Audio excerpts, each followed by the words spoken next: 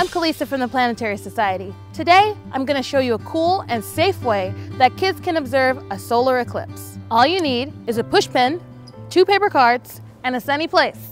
We're going to make a pinhole projector. With a pinhole projector, we can watch the shape of the sun change during an eclipse without having to look directly at the sun. To make your projector, use your pin to punch a small hole in the middle of one of the cards. And that's it, you're done. Now take your pinhole projector outside, but don't look at the sun. Instead, look for your shadow.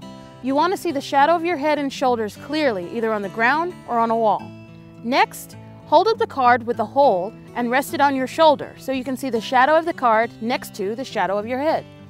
Now, hold up the second card until its shadow overlaps the shadow of the first card. Now look at the second card. You should see a small circle on it. The circle is actually an image of the sun. Your pinhole projector has projected it right onto your second card. Right now, the image of the sun on your card is a circular shape, but during a solar eclipse, you'll see a crescent.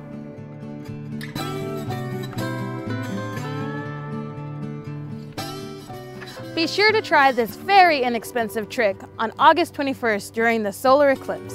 To learn more about eclipses, go to planetary.org/eclipse. It's going to be a totally awesome total eclipse.